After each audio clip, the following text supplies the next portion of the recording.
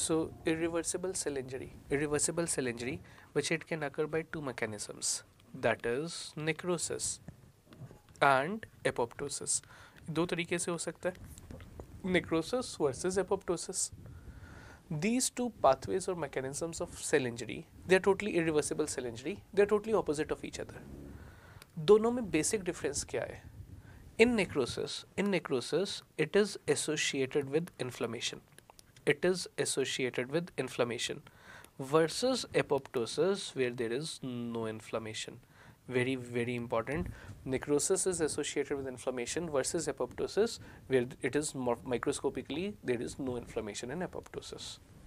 Next point. Necrosis, is it physiological, pathological, or both? Necrosis, it is only pathological in nature. ये physiological नहीं होता.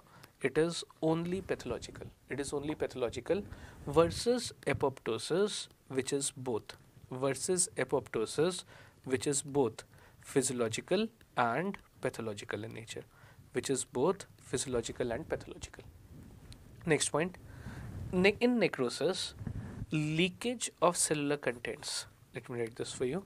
In necrosis, leakage of cellular contents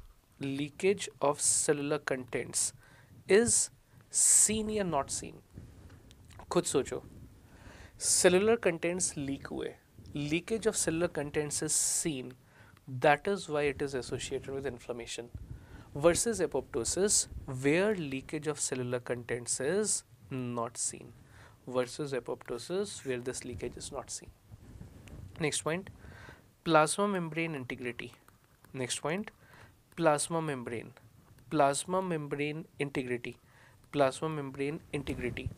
In necrosis is maintained or not maintained? Plasma membrane integrity is not maintained. It is not maintained in necrosis. Everything is linked with each other. Plasma membrane की integrity is not maintained. So leakage of cellular contents is seen and it is only pathological associated with inflammation. सारे points एक दूसरे से linked है. Versus apoptosis, where plasma membrane integrity is maintained. Versus apoptosis, where plasma membrane integrity is maintained. This is the master table of necrosis versus apoptosis. Next point, again put a star. Extremely important. Apoptosis, it is not associated with cellular swelling. पूछा जाता है, it is not associated with cellular swelling. Versus necrosis, which is associated with cellular swelling. So these two pathways of irreversible cell injury, they are opposite of each other. So let us start now with our first pathway of irreversible cell injury, that is necrosis. Necrosis से शुरू करते हैं. Let us start with the various patterns of necrosis. Starting with patterns of necrosis. You all as such also know this, easy topic है. Which is the most common pattern of necrosis? The most common pattern of necrosis is coagulative necrosis. This is the most common pattern. This is the most common pattern of necrosis, which is associated with ischemia of organs. It is the most common pattern of necrosis associated with ischemia of organs. Ischemia means reduced blood supply.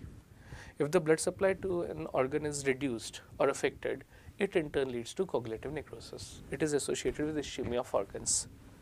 Except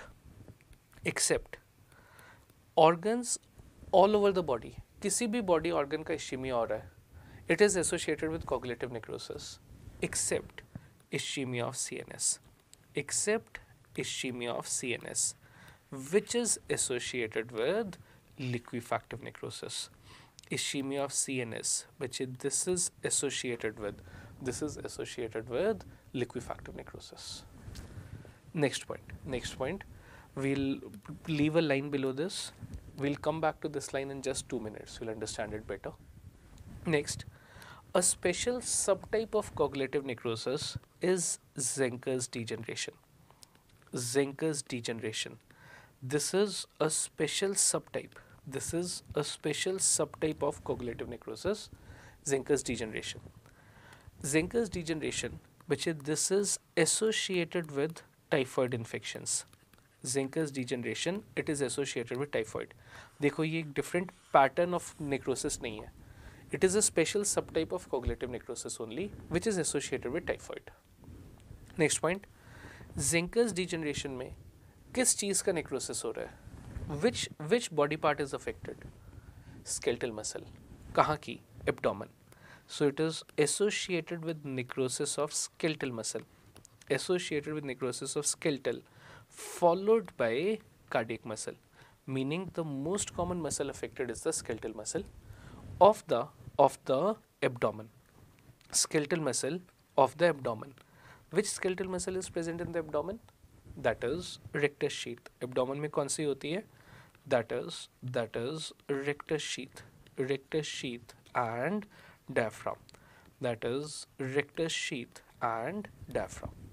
So Zenker's degeneration, it is associated with necrosis of the skeletal muscle followed by cardiac muscle. Skeletal muscle कहाँ की? Skeletal muscle of the abdomen. Abdomen में कौन सी होती है? That is rectus sheath and diaphragm. Zenker's degeneration. So the first pattern of necrosis was cognitive necrosis. Next pattern of necrosis. The next pattern of necrosis is liquefactive necrosis. Next pattern of necrosis is liquefactive necrosis. Liquefactive necrosis, it is associated with bacterial or fungal